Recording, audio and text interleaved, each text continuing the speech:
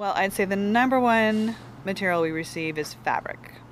Fabric of all kinds. Lots of interesting plastic doodads from electronics shops and medical supply places. Bike parts, we get wood pieces. It's all over the map. And then we'll get like used cards and calendars and household items as well. I mean things that people have in their home that once they're no longer useful to them can be then reused in some fun arts or crafty way.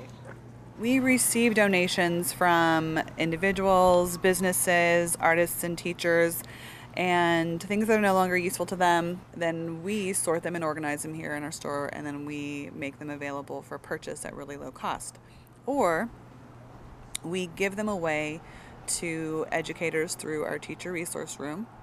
And we also will donate them to schools and youth organizations who need them for arts activities or arts programming.